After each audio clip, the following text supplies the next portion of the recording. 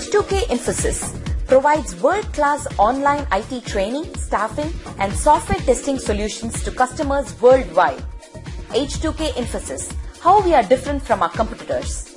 100% job-oriented training, hands-on project work, cloud test lab, resume preparation and review, mock interviews, robust syllabus, one-time fee and lifetime access to classes, access to recorded sessions of live classes.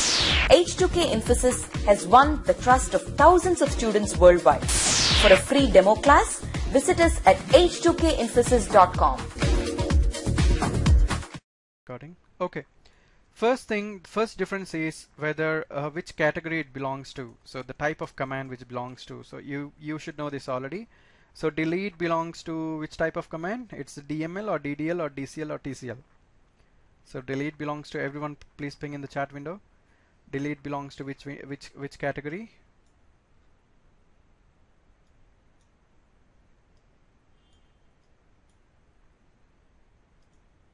Yeah. So delete belongs to DML and drop belongs to DDL and also truncate belongs to DDL.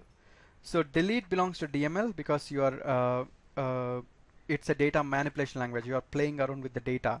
And drop and truncate both belongs to DDL, data definition language. So now the second one is structure of the table. So now in deleting, table will be there. So table will be there. Only data can be deleted. So table will be there. And once you drop it, table will not be there.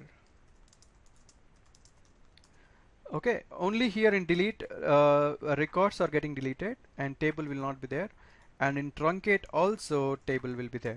So I'm going to tell what is the difference. Okay, and now here the third point is, can it be rolled back?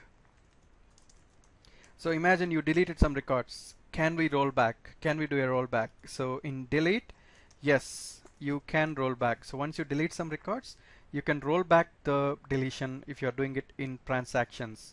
But drop and truncate both belongs to DDL, so you cannot roll back. You cannot roll back. Okay. Now, one more important point which you have to remember for identity column. Say for example, identity column.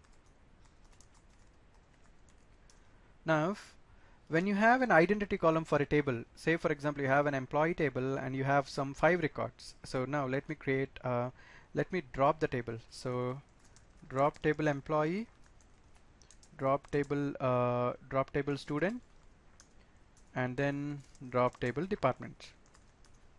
So let me remove these tables. So I dropped all the tables. So let me drop again. I should get no object found. So let me create a table. Create table my check, and I'm going to use something called my value integer, and I'm giving identity 1,1 and my text, so varchar 20. Now say for example I'm going to insert values, insert into my check, and I'm going to give my text and I'm going to give values. I'm giving here Meghnad. Okay, now I'm going to add some more value to it. Control C and Control V, and I'm going to put here make 2. So now let me create this table and let me execute this insert records into this. Now my question here to everyone is, so let me do select star from my check. Now let me execute this. Now if I delete records from employee, say for example, you already know about identity column. So identity column will start from one value and increment it with one by one. You don't need to add that column when inserting the records. Now if I do this delete, so say for example delete star from my check. Now if I execute this, let me do this. Now I don't need to give delete here, only for select you need to give. So if I delete this, now if I insert this again my text value, can you guys guess what will be the value for first one, identity? Is it 3 or is it 1? I deleted all the records. I deleted all the records from the table. So if you do select star from my check, I don't have any records here. Okay, And now I'm trying to add one record called Meghnad, and I'm asking question, what will be the value for the value when I insert? It'll be 1 or it'll be 3. So I got a couple of answers from Izai and Ilores and Shamila. So how about others? What do you think? You guess whether the value is inserted, it is 3 or 1. So it is 3, because when you delete the records, your identity column will try to continue. So if I insert this, you can see that the identity column will be 3. Okay, so here if you go to the Excel sheet, this is one of the important point. When you're using delete, identity column will continue from where it ended. Okay, so identity column will continue even if you delete the records, it will continue from where it ended. From drop means, yeah, no point of discussing this, table will not be there. So table itself is not there, so no point of discussing about identity column. Table itself is not there. And how about truncate?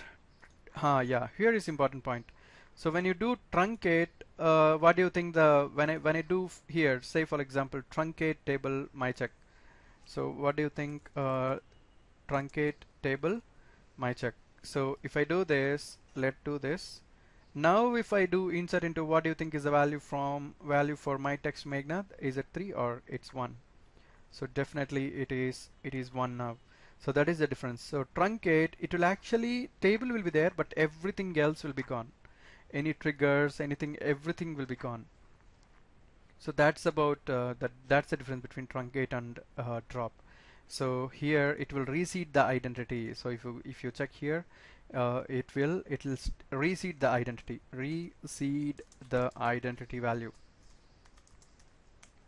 So reseed means it will start from 1. It will start from the first value again. And fastness, so speed, or so which one do you think is faster? Can you guys guess? Delete is faster, or drop is faster, or truncate is faster?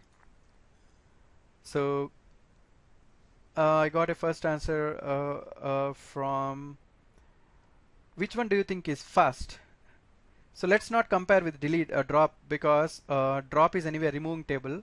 Do you think delete is faster or truncate is faster?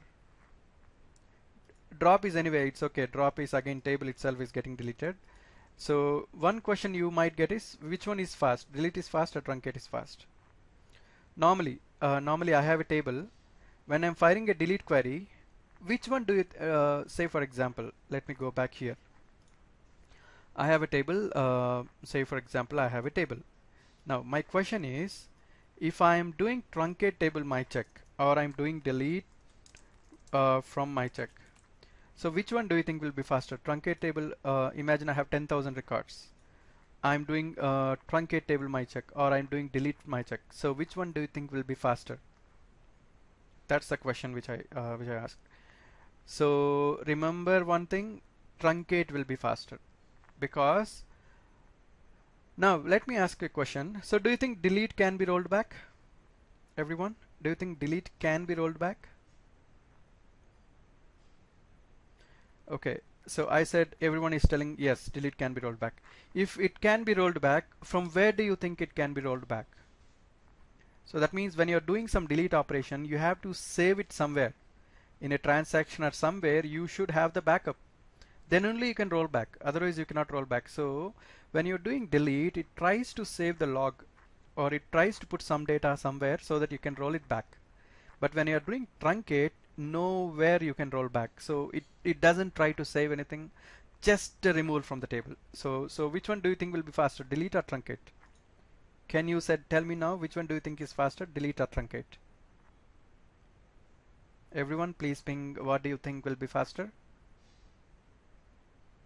I got one answer from Shamila. So others, yeah, I think most of you are right. Truncate will be faster when compared to delete. So because there is no backup mechanism, there is no need to update any log files or something. So slower than truncate, and truncate is faster. Okay, So now, so we have seen type, DML, structure of the table, which one will be there, can it be rolled back, identity column, speed. We have seen all the differences. So these are the differences which you have to keep in mind when you're talking about the differences between delete, drop, and truncate. So any doubts in this, feel free to ask me, and because this is one of the important topic. Okay. So now let's, any questions here? Anyone? Please ping me if it's clear, the differences. And one more point, the last point. So using where condition. So do you think you can use the where condition for delete? Say for example, you want to delete some 10 records, or you want to delete some 5 records based on some condition. So we can use where condition. So you can use a where condition,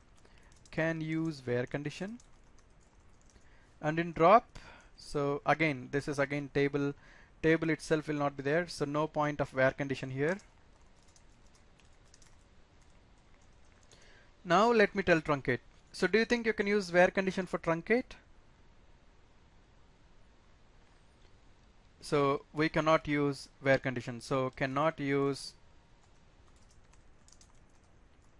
Okay, so these are the differences. It belongs to which type, it belongs to structure of table, can be rolled back, identity column, speed. Okay, now let me do one thing. Let me copy this, let me paste it in the new sheet, and now let me expand this. Now let me delete this. So anyone wants to tell now one by one type and structure of the table, can it be rolled back, identity column, speed, and using where condition. So who wants to go ahead? Just 2 minutes. You have to quickly tell me the differences, and we can go to the next topic of which is joins. So who wants to go ahead? I will help you in case if you get any confusion here. Yeah. So who wants to go ahead? Okay, Sharmila wants to go ahead. Let me unmute. Yeah, Sharmila, go ahead. First one, type. So go ahead. So delete is a DML command. Okay. And drop is DDL. Okay. And truncate is also DDL. Perfect. Okay. Now after delete, table will be there or will not be there? Table will be there, but records will not be there. So records will be deleted from the delete command. Okay. And depending on using where condition, whatever, only those records will be deleted. How about drop? Yes. Table will be there? There will not be a table. DDL? I mean truncate? Yeah, there will be a table. Okay. Coming to, can it be rolled back? Delete? Yes. Drop? Yes. Drop, no. Truncate? Truncate, no. Okay. Identity column? After delete, when you try to insert, will it It will start from where it ended. Perfect. And how about drop? And since there is no table will be available, so okay, no need of identity column. And truncate, it will reseed from, start from the identity column, like it starts from the beginning, like it starts from the number 1 column. Perfect. Speed, which one is faster? Speed, truncate is faster than delete. Why? Because in delete command, some of the data will be saved, not data, so records will be saved somewhere. Yeah. So that we can roll back it. But whereas in case of truncate, the whole data will be gone, so we cannot roll back. So that's why it is faster. Okay. Truncate is faster than delete. Perfect. Using where condition, where you can use where and where you cannot use? We can use where condition in delete command, but not drop and truncate. Perfect. Yeah. Thank you very much, Sharmila. I think it's very clear. Yeah. Okay. You're welcome. Okay. So very good explanation about the differences. I think this will stay in your mind forever. So okay. So now let's move ahead to the next topic. Also, you can research to find some more topics which you can find the differences between them. And in case if you think you find any important information, just drop a mail to me. I'll include it from the next batch. Yeah. So these are the differences between delete, drop, and truncate. So now let's move ahead for the next topic of our today, which is like joins in SQL Server. Now, so I'm going to create a table employee, and I'm going to create a table called address to learn about joins. So let me copy this table employee, and now let me again copy one more table which I have here, which is address. So copy this. I'll be sending this document for you after the class, so you have to practice this before next class. So now let me create this table employee, and let me create another table called address. So let me create this. Now, so I have two tables. I have not, normally when you are creating a table, it's good practice to have a primary key or foreign key references, whatever it is. But since our focus area is to discuss on joins, I have not showed more interest on primary key, foreign key and all, because we have already discussed how to create primary key and how to create foreign key references and all. So that's the reason why I have not included here the primary key or identity column. I have not included here. Now, what I'm going to do now is I'm going to add some records for the table employee and address. So I have that in this sheet. So I'm going to add some records. So let me copy this, and let me put a new query, paste it, and I think I copied something missing here. So let me copy this again, then let me copy this, and let me paste it here. Okay. So you can notice here the address is, since address is a keyword, it's showing in blue color. So normally you should not give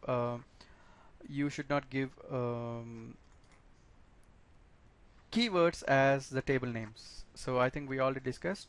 Say for example, you should not give the table name itself as insert or update. So you should not give the table name like this. So it's not a good. So imagine you have a requirement where you have to give the table name itself as insert.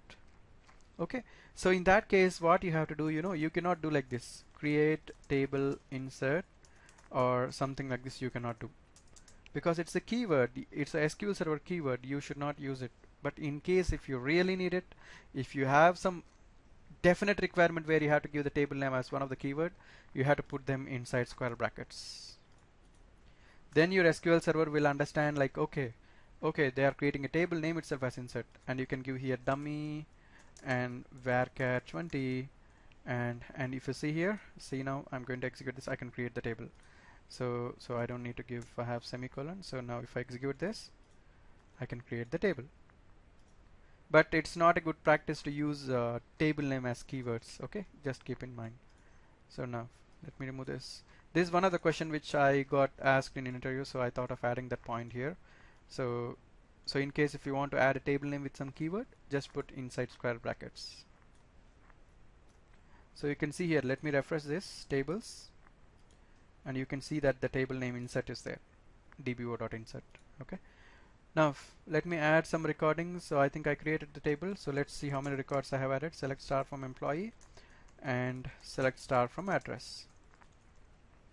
Let me put here from. So let me execute this. So I have not inserted any records. So let me add here, say for example, this is state. So let me add here, so this can be Tirupati, and let me add here Kolkata, or let me put here something, let me put here Chandigarh. Okay, whatever it is. So now let me try to create this data. Let me try to add this data. So now I'm going to add first into employee table, and then I'm going to add next into this address table. So now if I do select star from both the tables, you can see that I have 4 records in employee table and I have 3 records in address table. So this shows that the employee 4 has not filled the address yet. He is yet to fill the address. So we have 4 employees in the company, and 3 of the employees have already filled their address, and you're seeing that in address table. And one student, Amar, one employee, Amar, has not filled the address. Now let's try to understand. How to write a join. Okay. Now imagine if someone asks you which city is Ravi belongs to. So ideally you cannot tell it from this table which city Ravi belongs to, or you cannot tell it from this table which city Ravi belongs to. So you can tell only if you refer both the tables. How do you know employee ID of Ravi? You have to refer this table. Okay, Ravi employee ID is 1.